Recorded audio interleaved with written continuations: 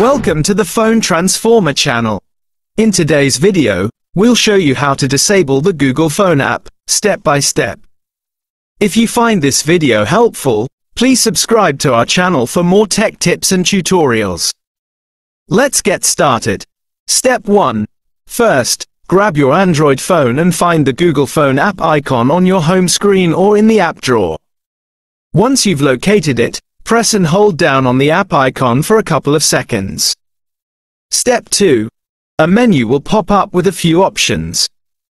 Look for the option that says App Info and go ahead and tap on that. This will open up the settings for the Google Phone app. Step 3. Now that you're in the App Info section, scroll down until you see the Disable button near the bottom of the screen.